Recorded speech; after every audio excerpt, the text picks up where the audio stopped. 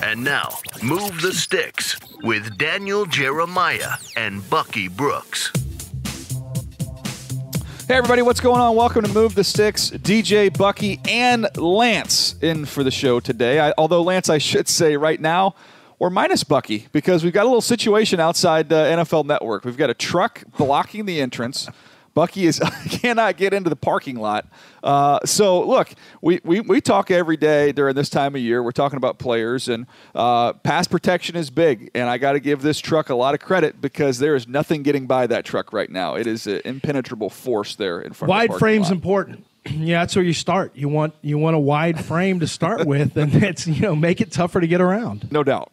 So hopefully Bucky will be in here shortly. But in the meantime, we're going to talk about Lance, your latest mock draft. Kind of go through that one, look at some different trends or storylines, noteworthy picks, have some fun with that. Then I want to have the discussion about the importance of marrying free agency in the draft. It's something that every team in the league is going through really this week. Most teams I've talked to over the last 7 days, finishing up their free agent meetings, they get a little tiny break, and then they're right into draft meetings. So how do you marry up your free agent board with your draft board, and then the importance of getting that draft board up on the wall before the combine? Want to have that conversation as well. But first of all, how you doing, man? I'm doing good. How are you? I'm doing great, man. We're plowing through. Lot more players for us to watch here as we get towards the combine, but we're getting there, man. Speeds it up. I use Phil Savage. Once you get the combine list of players, oh wow, I got way more to do than I thought. That is so true. I use Phil Savage, who I work for with the Ravens and with the Browns. He used to always use the phrase, "Just advance the ball.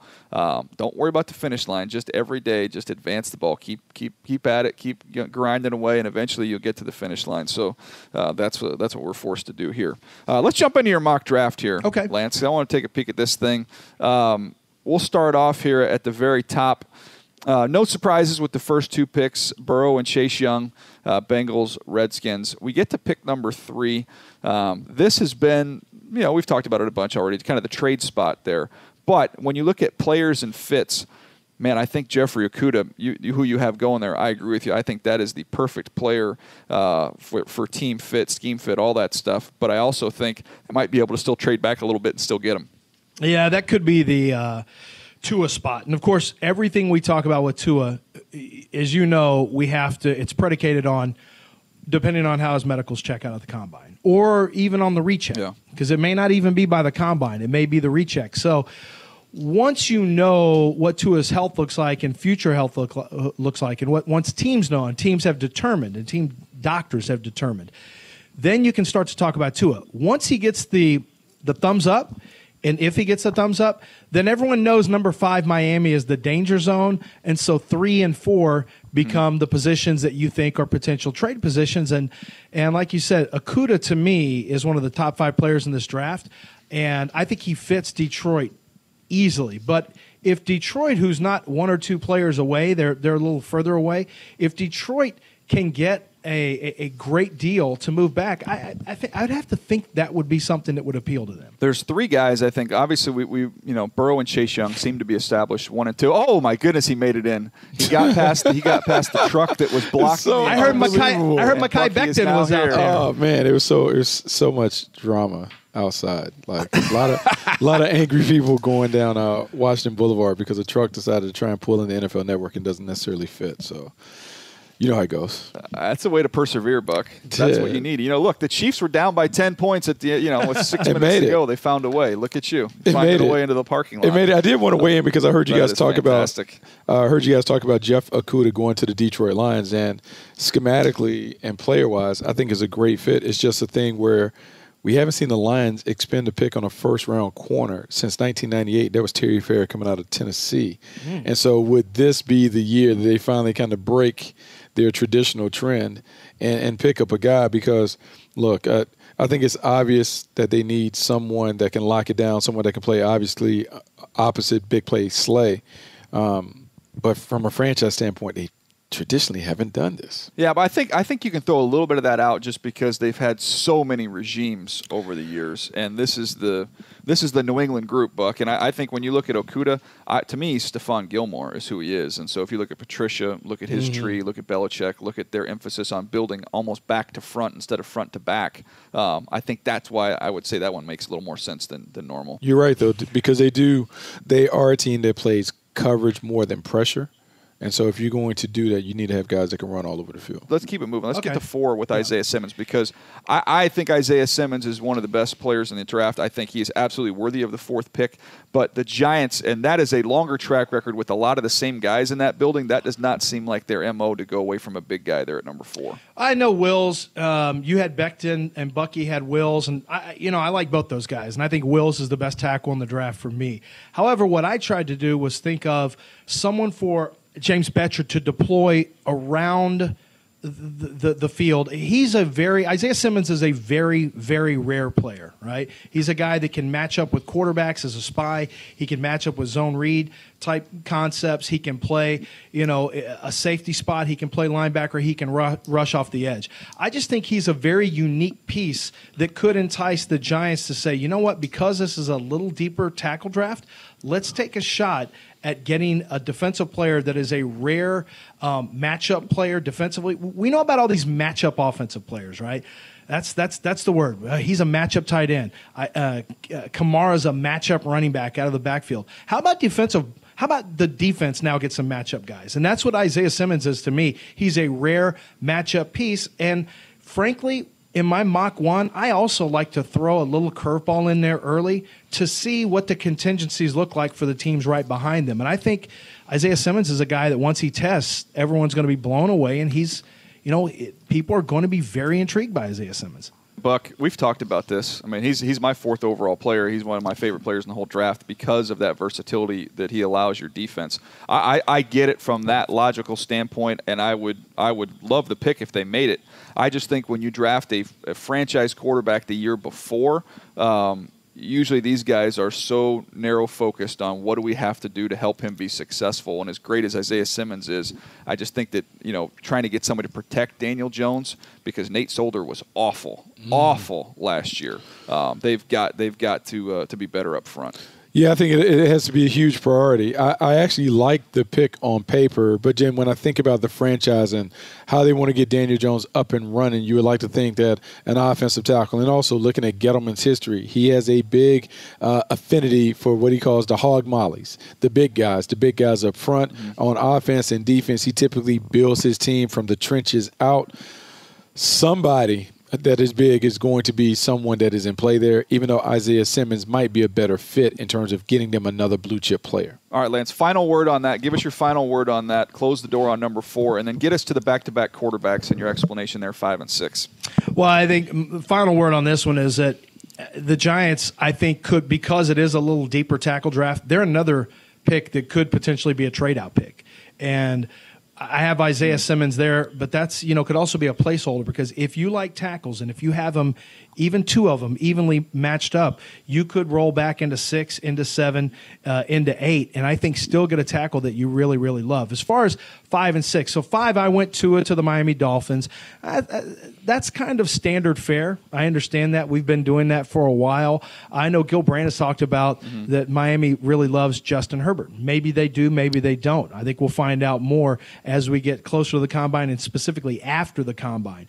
But Tua is, I believe, going to be a redshirt player his first year. I think physically you have to make sure he's 100% healthy.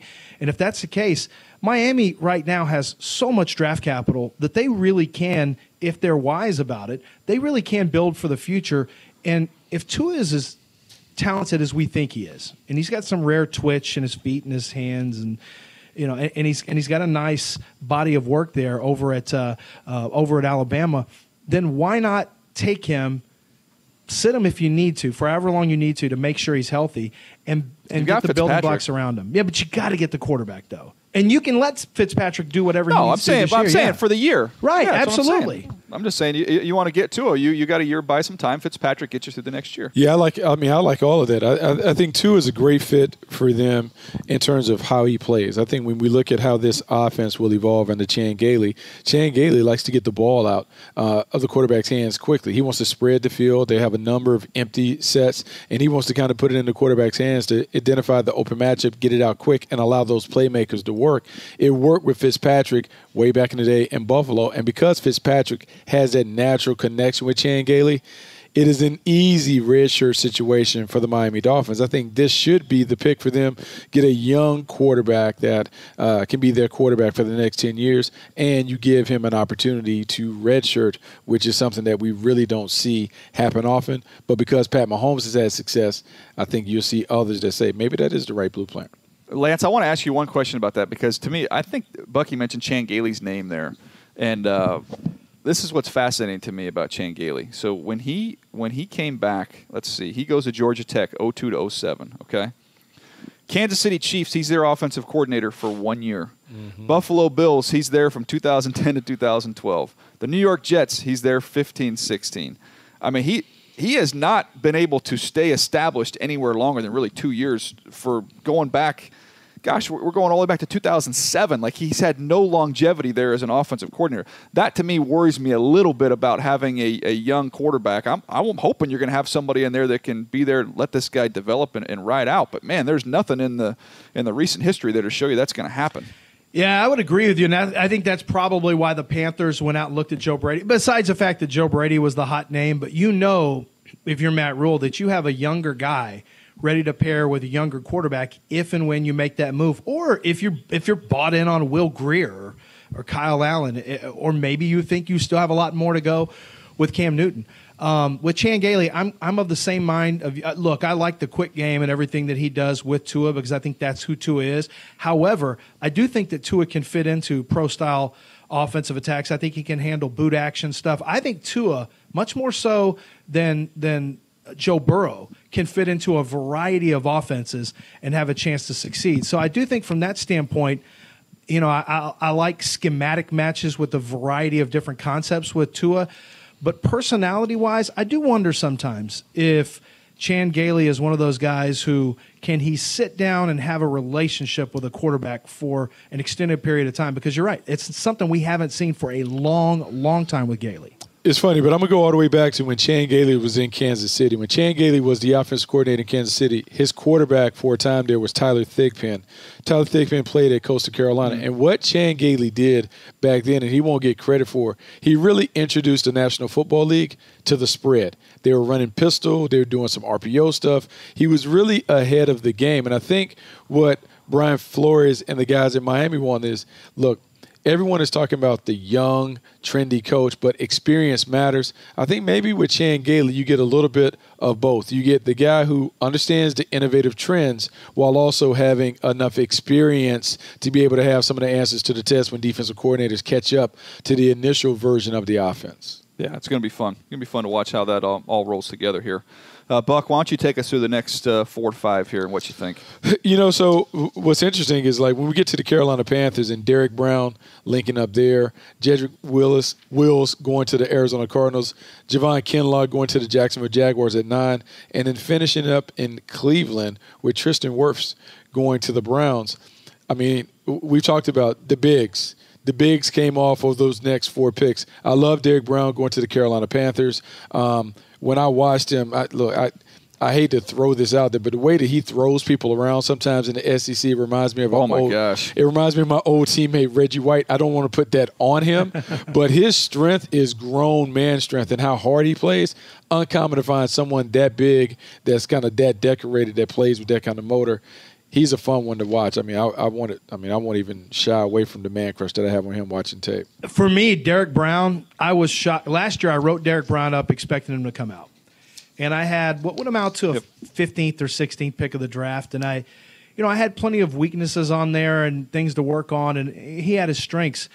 He went back to school, and I thought, well, that's smart. He went back to school. I think he'll become a better player.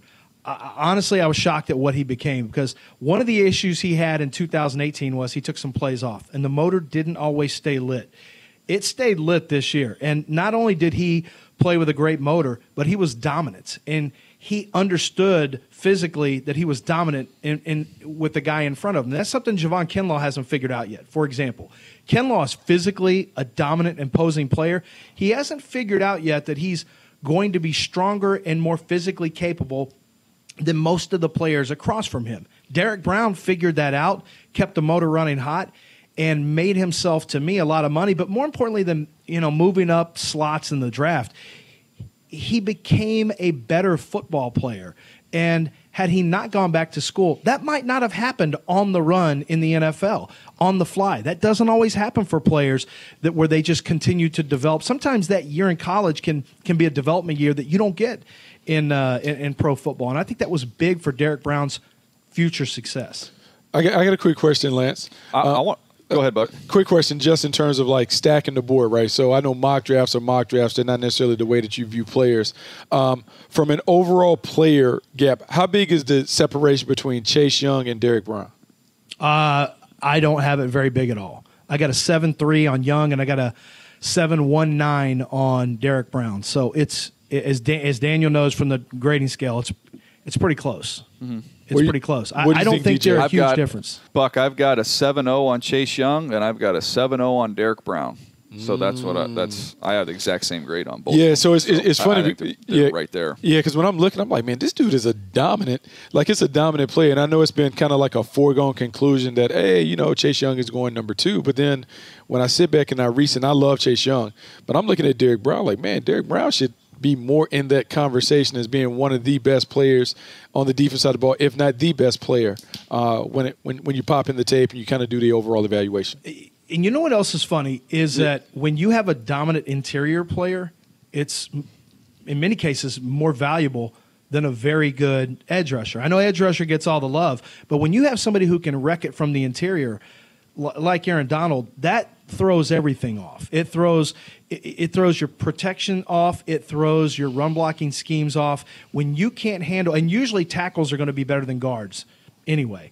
So some of the guards who start in the league and some of the guard center tandems, not good at all. You throw a guy like Derek Brown in there, if you knew for a fact that he could be the same type of player in the pros, you could make an argument that you're still projecting Chase Young, because you are. He's still very much a projection player, where the tape is a production tape for Derek Brown. It's a little different between the two. Interesting thing, though, I think there's a little bit of fear because of Quinnen Williams and what was expected of him and what was delivered, which was well short of expectation, along with an interior player. Yeah. I think there's a little bit of that. I think Derek Brown's a better player. I actually have a higher grade on him than even I had on Quinnen coming out of last year's draft, but that's always a thought. The other thing I want to hit you on, Lance, is two interesting things here. When you look at, obviously we know the quarterbacks spots, we're looking 5, 6, 7 as kind of those quarterback spots, but then I see us getting into offensive tackle alley here, because I think you look at the Arizona Cardinals at 8, the Cleveland Browns at 10, the Jets at 11. You have them all going offensive tackles. They all have a needed offensive tackle. That to me is the interesting thing. If you're a team like the Giants that wants to trade back a little bit and go after a tackle, you got to be careful there, because that is where that run is going to take place, and they are going to fly off the board. And the other point I would make there is I'm fascinated to see the Arizona Cardinals, what they do building their roster, because you go back and look at Cliff Kingsbury with Patrick Mahomes at Texas Tech with all that offense and no defense, and it didn't amount to a whole lot of wins. I understand you've got to protect Kyler Murray in a division where you've got San Francisco and Seattle and the Rams that can really, really rush the passer. You want to build up that side of the ball. But they've got to be careful that they don't make the same mistake at the NFL level that they made at the collegiate level there at Texas Tech and build a lopsided team. It's going to be interesting to see what they do here in this draft.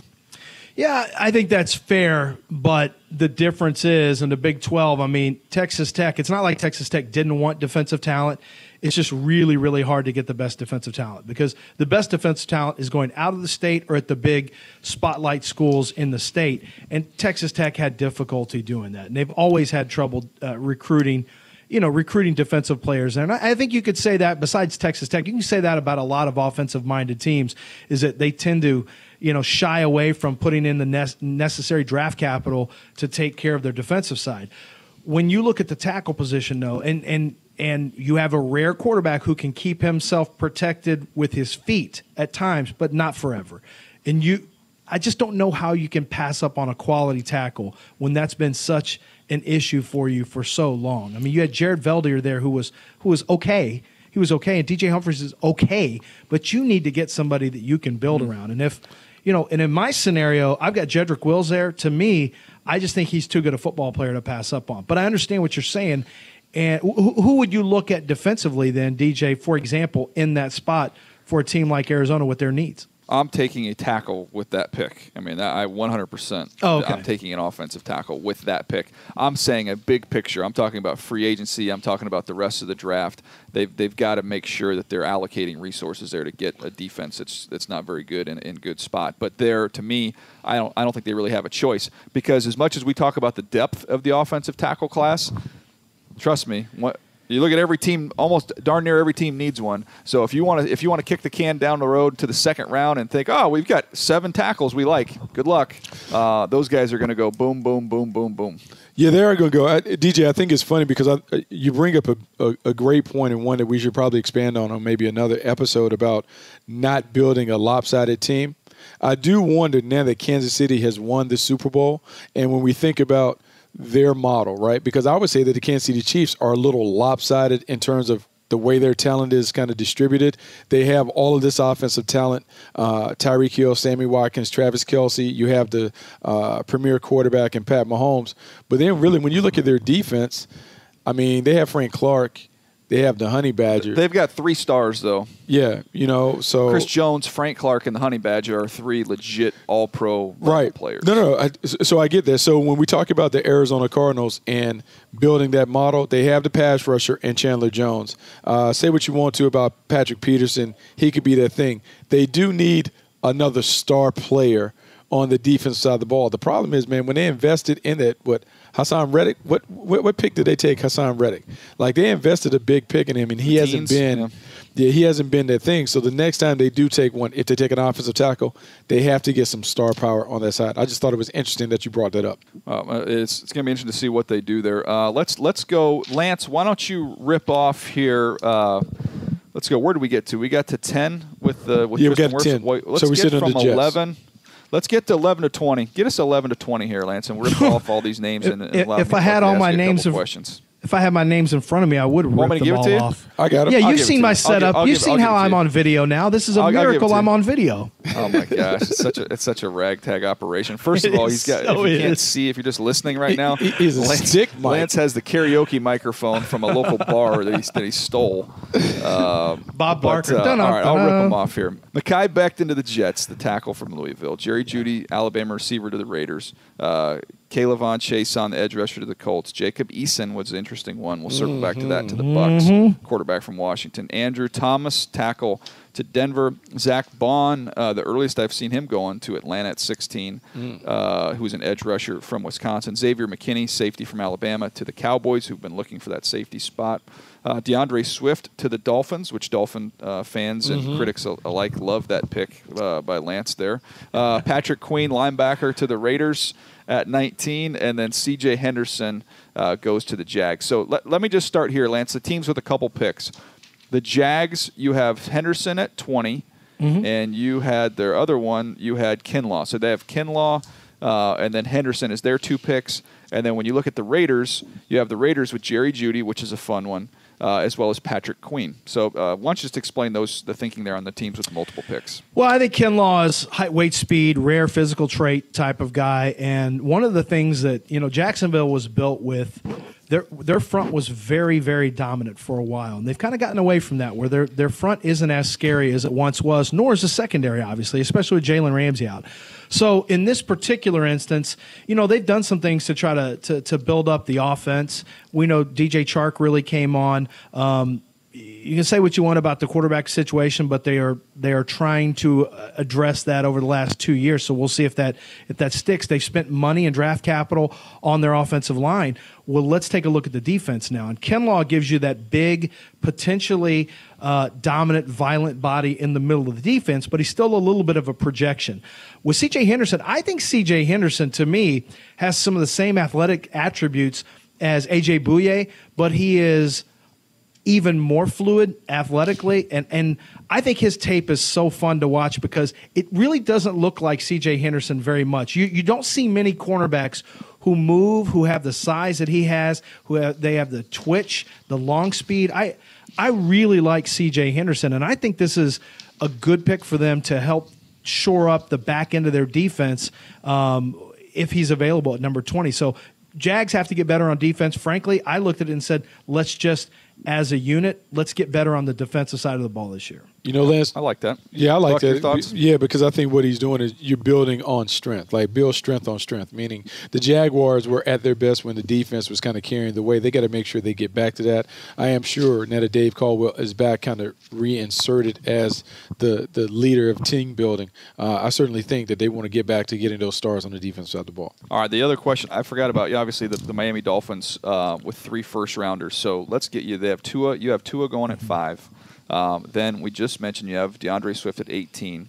And then we get to their last one, which is 26, is Josh Jones, the offensive tackle from Houston, who Lance has been a big proponent of and actually got me to go back and do some more work on. And there's always a handful of these guys where you're too high, too low early in the process. And Lance, you nailed that one because he was great at the Senior Bowl and definitely somebody that's in the first round mix. He was good in day 2. He struggled in day 1, but I think that's important to note about the Senior Bowl.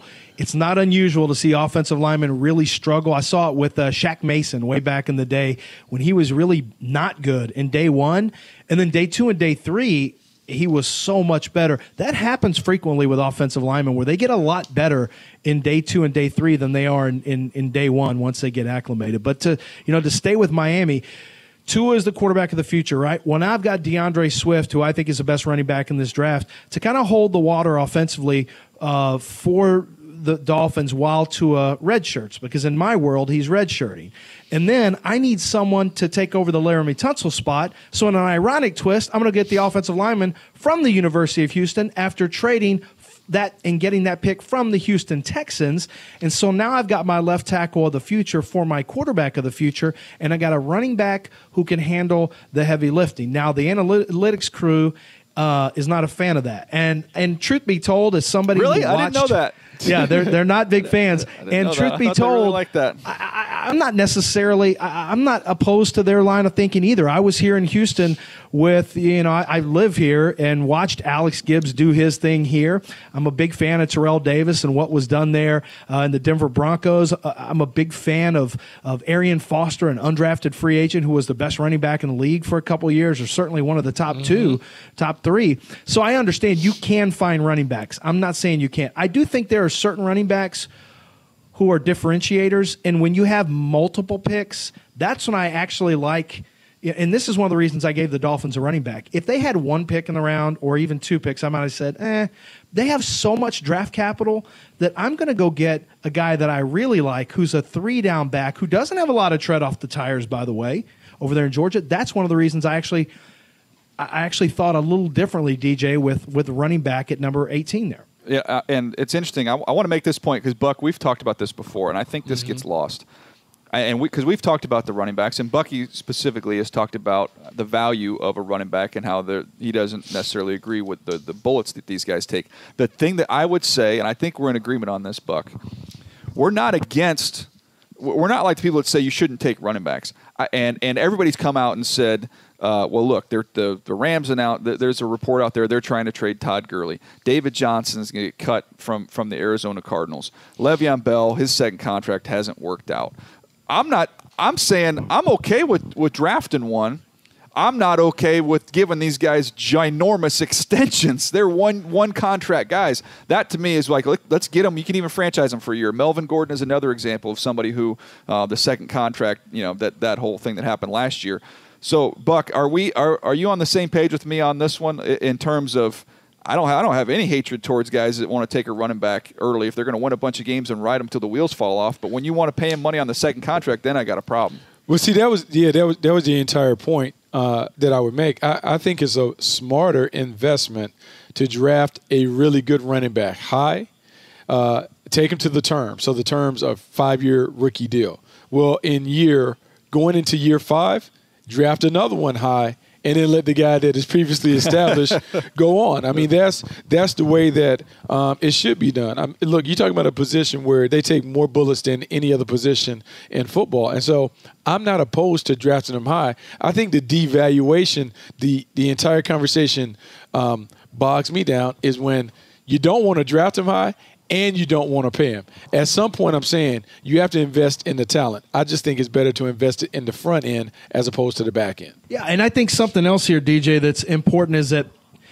I would think that the analytics crew, because it is about value, I would think that people look at that first contract and you see the amount on the first contract. And if player A is better than player B, now the argument is there's no difference. Well, maybe in zone schemes you can find those kind of guys. You got to have one cut, vision, courage, and burst. That's what you need.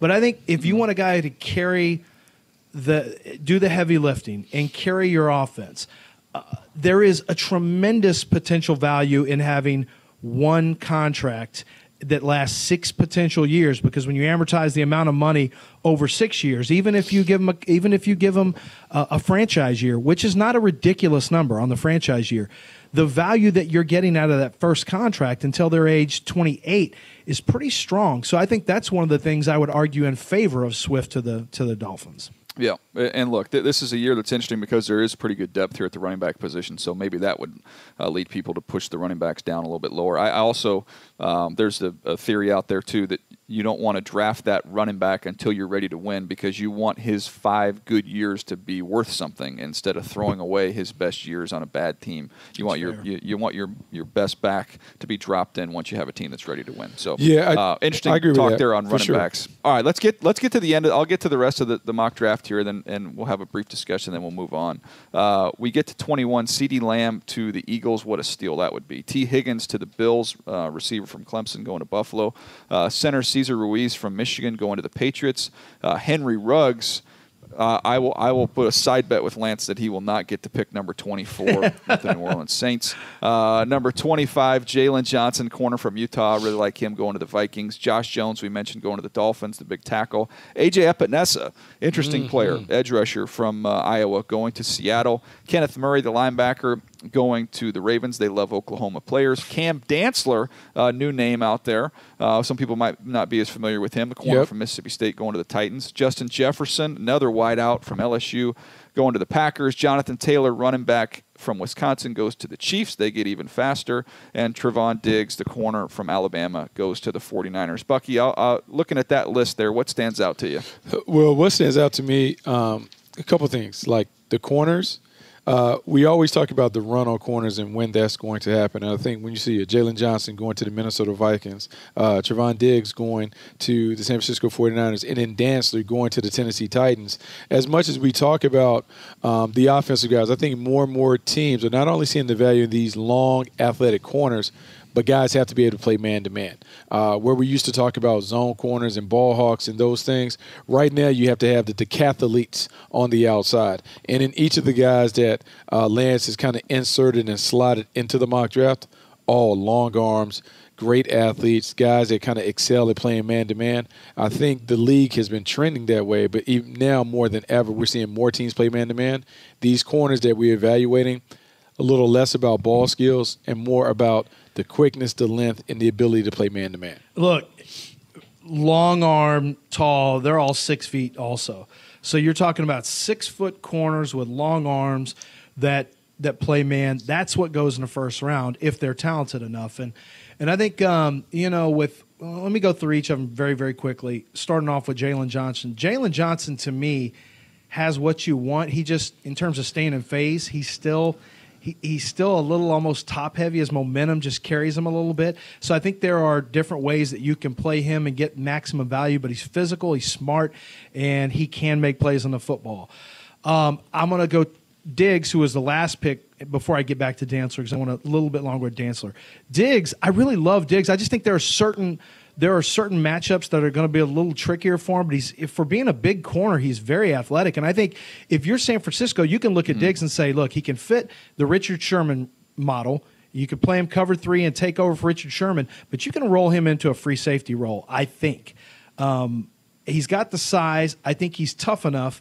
So the instincts, I believe, are there enough to play that as well. So if you're drafting Diggs, for me, and they did this with Travarius Moore, you say, okay, with Moore, they said he's a safety who we're going to try to play corner. With Diggs, I'd say let's play him at corner, and if we need to or want to in the future, let's roll him over to safety. Yeah, he could fail his way into playing safety, but I just think, to me, you put him in like a zone scheme where he can use his length, his instincts, and his ball skills.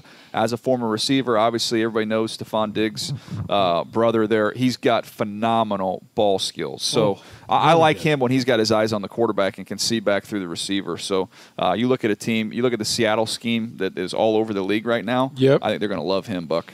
Yeah, so that's why when you have that, like, look for those teams. Like, I know we have them slotted to Jacksonville right now. C.J. Henderson, Atlanta, the Chargers. Yeah, but I mean, there's so many different ways where he could go. He may be valued more than some people on the outside would recognize, just because when it comes down to fit and scheme, his length, his ball skills, his athleticism certainly fits into that cover 3 system that Seattle has made famous. Bucky, I want to ask you this because I hear this a lot from fans, and if you're a casual viewer on TV, I can understand the problem you have with this. When you see a lot of cover 3 stuff and you see the side shuffle and they're way back off the receiver and it looks like easy throws and you're giving them easy money all day long, why do defensive coordinators and why do teams prefer? Can you talk about that scheme for a second and who fits it and why they fit it? So the reason why the scheme has been so popular is because, like, what Pete Carroll and those guys did is they created basically a matchup zone when they made that hybrid cover 3 system. So what they did is they played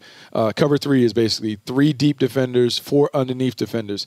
Seattle changed it by putting their corners in basically press or press bail, where they took away the easy throws on the outside and they had their corners execute what is called a read technique, where they're kind of looking through number 2, the inside receiver. If he goes vertical, they go vertical. If not, they just kind of match up and play man-to-man on their guys. The reason why you want the Richard Sherman type corner is because when you think about putting your best corner into the boundary, into the short side of the field, what you want them to do is to be able to jam, disrupt, lock up. And then because they're always kind of trailing, the length enables them to get those breakups and PBUs and also make plays on tips and overthrows. And so that's why it's imperative that in that system, you have those long 6-foot corners that force quarterbacks to make these tight window throws, and their length makes them overthrow it, which leads to more interceptions or tips and deflections. All right, get to Dantzler. Get to your little love child there, Lance. All right, as you're so glowing Cam behind you. Dantzler. It's only fitting that your video shot right now, it's just a floating face because you're wearing a white shirt with a white background. And it's like you're in a heavenly body right now. And it's only fitting as you talk about Dantzler. There we go. I'll just get the complete zip so I have the entire look going. So Cam Dantzler, first and foremost, Tennessee's probably going to reach out and say, hey, Simmons, what do you know about your teammate Dantzler? And Dantzler's well-liked on the team from what I've been told. So Simmons will give him, a plus when it comes to Tennessee. Tennessee has a need at cornerback as well, whatever. What I really like about Cam Dantzler is he's another one of these 6'1 corners, very, very long. Now, he's in the 180-pound range. He's about 184, 185. That's going to bother some teams, and I totally get it. What really surprised me when I watched tape was when I turned on the LSU tape, because the good thing about having a cornerback from the SEC is I get to watch them sometimes I get to watch them against Joe Burrow and Tua. And this was the case with Cam Dantzler. I was able to watch these incredible wide receivers from A&M, from LSU, and these incredible wide receivers from Alabama with one cornerback. And let me tell you, they completed 3 passes for 21 yards on him, combined, both teams. And Jamar Chase did not get off press very well at all. Cam Dantzler, for being a 180-something pound cornerback, is very strong at the point of attack. And he can really jam up and slow down and redirect the route. And that's what he did to Jamar Chase on multiple occasions. Now, truth be told, college officials let you get away with murder for cornerbacks. And if you've watched a lot of tape, any of the guys here can tell you that. It's amazing what is allowed to take place. But he did this within the first 5 yards, which I thought was pretty impressive. Teams went away from him. He's got ball skills. He's got range. He's got pretty good speed. I wish he were in the 194-pound range in that neighborhood. He's not. he's not the toughest in run support I've seen, but he's okay.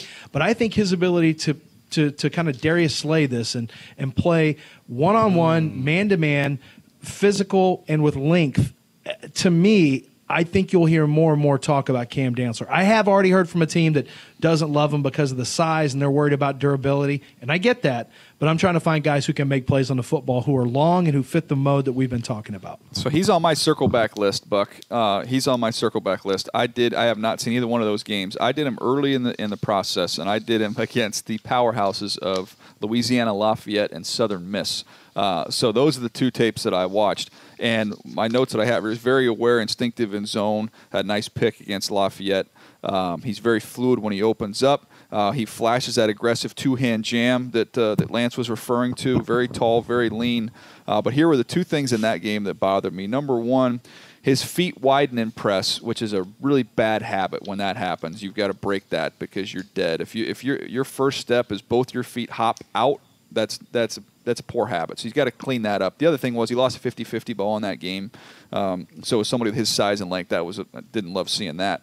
And then in Southern Miss, he actually ended up getting hurt in that game, but played well. I just thought sometimes when he's on blocks, play strength was a little bit of a concern there when he get locked up a little bit that way. So I liked him. I didn't love him, but I will definitely go back and watch the better opponents they played later on in the year. And that's the other thing about what we do is that we have to get started earlier. So some of their best opponents and some of the toughest opponents aren't until later in the year. And so that is a tricky part because there's a Kansas guard, tackle to guard that I'm just kind of so on, but there's some other people. Yeah, some other people who really like him. And so I looked at him early on. I need to go back and watch him later as well. That's not unusual. There will probably be 8 to 10 players like that. I need to go back on Troutman, watch him a little bit more, the tight end. So that's not unusual for that to happen. Okay, I got one. I have a name because I was wondering if I was crushing out on my own yesterday. So I popped in the tape of Jordan Elliott from Missouri. Ooh, love him. Okay, and so I'm sitting here, and I'm like, ooh-wee. First step quickness, burst, plays at angles, movement. I just see him do all of this active stuff. So then I'm like, well, let me go see the production. And the production, in terms of sack production and stuff, is not there. He only has 5.5 career sacks. Mm-hmm. And so in my notes, I'm like, man, is he a boom or bust guy? Because he is talented. There's no denying the talent. The way that he moves, the way he's active, he works angles. And then I dug a little deep, and I knew he was a transfer from Texas. They talked about his immaturity. But, I mean, Lance, I'm sure, DJ, I don't know if you've seen him yet, but this kid. I did him, yeah. Yeah, this kid is talented, and I'm sitting here saying, like, going into the combine, like, who's someone who could be one of those slept-on guys that kind of rises up the ranks? I just believe Jordan Elliott from Missouri, number one in the program, number one in your hearts as well. Like, he's a dude. I liked him. I'll jump in. I watched 3 games. I watched. Go ahead, Lance. Go ahead. Well, So I liked him as well. I gave him what would be a high 6'3", which is a second-round pick. I think he's really talented. I saw the same things you did. I was a little worried about the rush production. I talked to his D-line coach, who coached for years. We coached with the Chicago Bears, for example, in the NFL.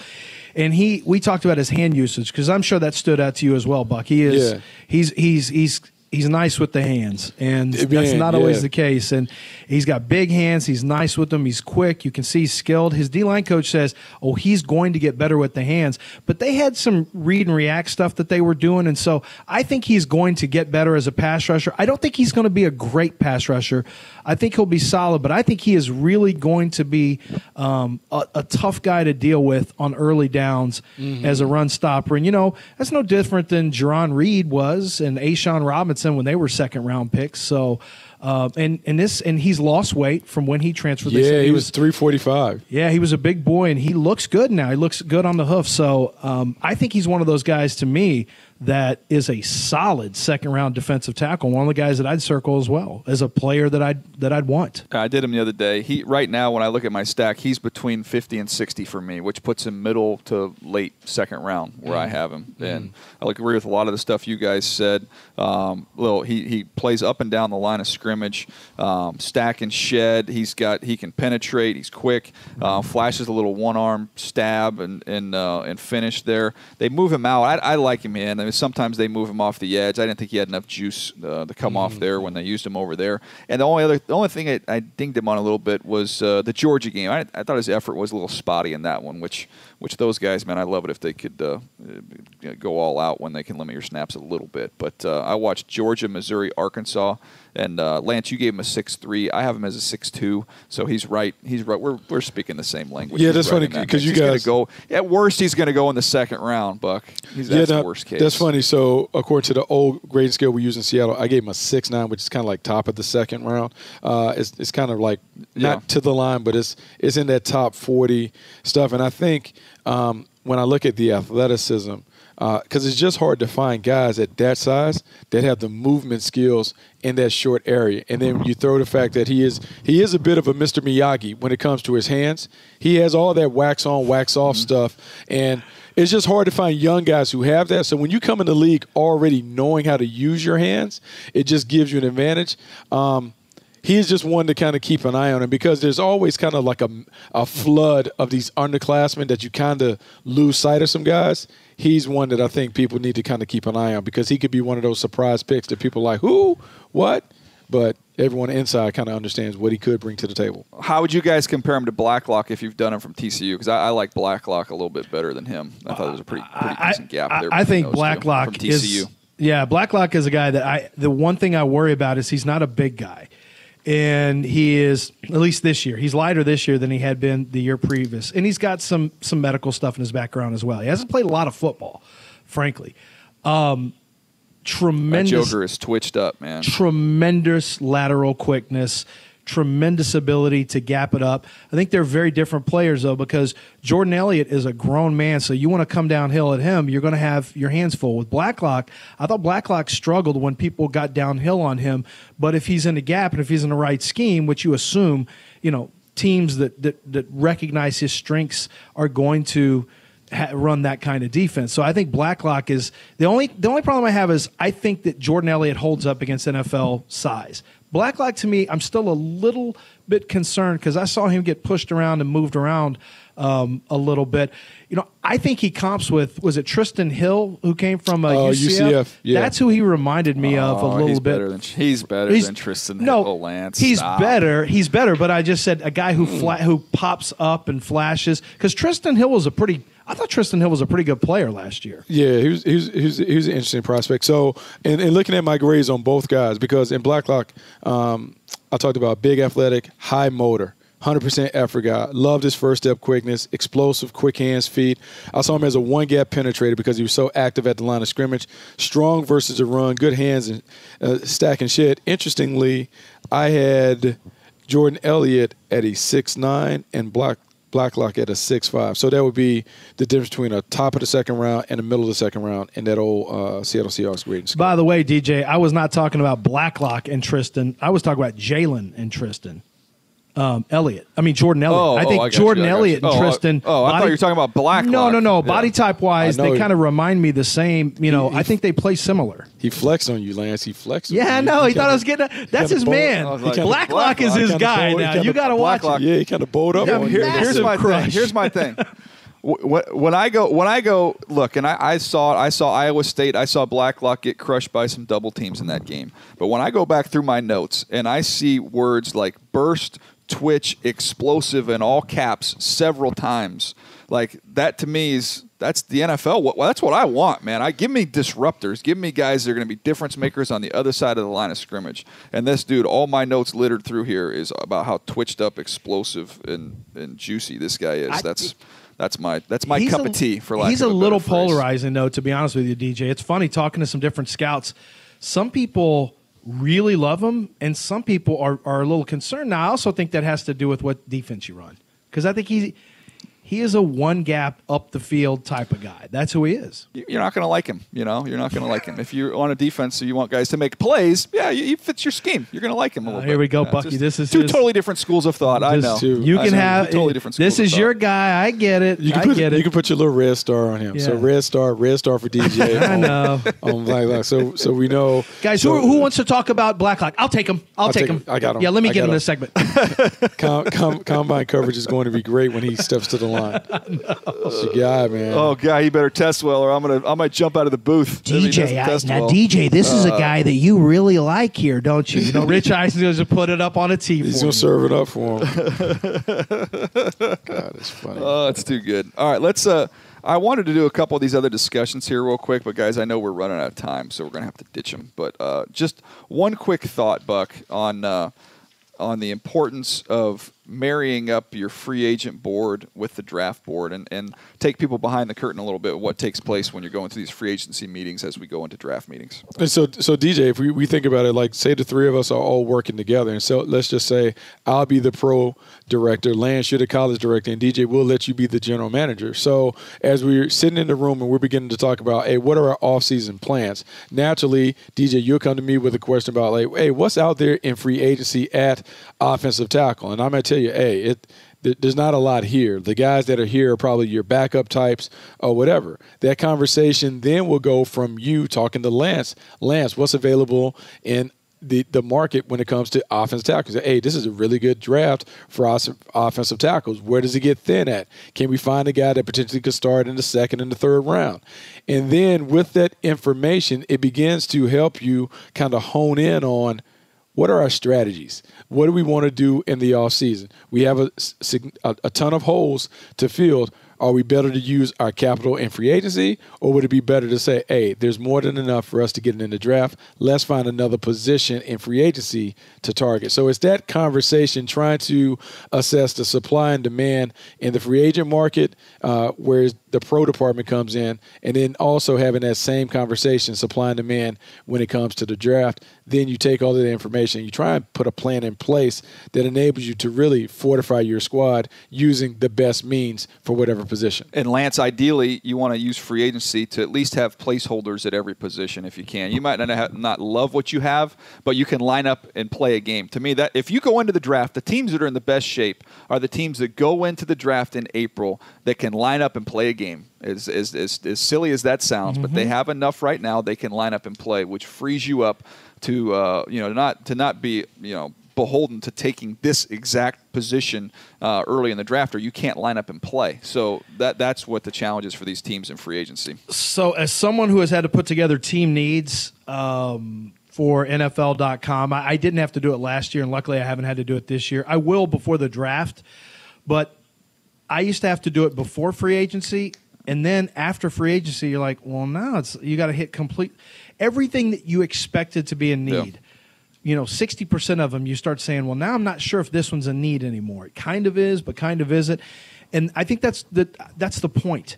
Teams don't want to be predictable. They don't want to be, as you mentioned, beholden to a position. But if you can get, there's placeholders, and then there's average starters or slightly below average starters, and then there's guys, you could still follow up at that position and say, let's get a guy that we can, make him competition, and we expect him to win what we would consider a 6'2" or a 6'3" player maybe, who could be a starter within 2 years. This guy can be in here and starting. So once you have free agency taken care of and you know that you can go into the draft without being predictable, it also allows you the freedom of maneuvering around without having teams know exactly what you need. Here with the Houston Texans, for example, everyone in the world knew they had to have a tackle. So they're sitting there, and they're just sitting there like a lame duck. And Andre Dillard is falling to them. And I thought Jawan Taylor was as well, although he wasn't a left tackle. And apparently the Texans didn't like, no one in the first round liked him enough to take him in the first. But it was easy for injuries. It was easy for the Eagles to know, well, we just got to get ahead of the Texans. There's no question what they have to do. They have to do that. And I think it's important that you do operate in such a way that you don't have to be desperate on draft day. You really don't want to, and that's what free agency allows you to do. But we know some teams will go get the Tier 1 guys, and I think the smart teams are the ones who go get the Tier 2 guys because second wave is where you find your best deals. But you got to have them. I mean, you absolutely have to have them. You just got to make good decisions. You have to be able to weigh both of them, and you hope that you can make a plan that enables you to cover all your bases and maybe get some upgrades along the way. I want to ask you guys this because I had a team tell me this. They believe in getting the board set as quickly as possible so scouts cannot get wishy-washy and change grades because they start scouting with their ears and they start getting impacted by what they hear. They want their grades turned in and up there. What do you guys think of that? Yeah, it's smart. I mean, that's what every team does. We were going to do a longer discussion on this. We can save it for another day. But the Cliff Notes version is it's the anchoring philosophy, right? You want to get the board up, and so there's an anchor that's set, and that way you can't drift. You're going to change. Guys are going to move around on that board as you get more information. You get official heights and weights on the underclassmen, see these guys all run, get a chance to interview them. You're going to have movement. You're going to have more people come in and watch, and that can influence the board. But I'll tell you what, when you get the board set up there right now, which teams are doing before the combine, the anchor is set, Buck, and so then you're not going to have guys that you have in the 6th round range for teams that do it round-wise end up in the 1st round. You're not. They might go from the 6th round to the 4th round. You might go from the 75th player to the 55th player, but you're not going to have that dramatic swing because you've got it anchored up to the board.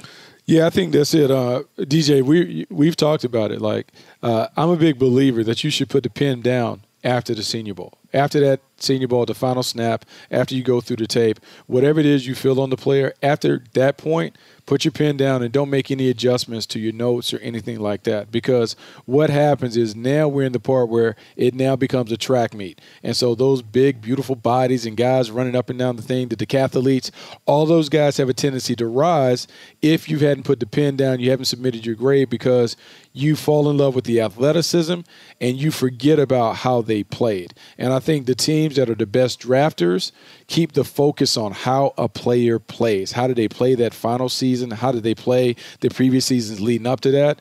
The farther you get away from the regular season, the more likely the mistakes are to be made. That's why as soon as the Senior Bowl is done, within a week or so, put the pen down. Don't allow the combine and pro day workouts to impact and influence what your final grade will be. There you go. Fun discussion there. Fun episode. Lance, we appreciate you joining us. Bucky, heck of an effort by you getting through the I waited through the traffic. Parking lot. The parking lot had me jammed up. Lance, I'll let you go back to your heavenly home there as you continue to glow on my screen right now.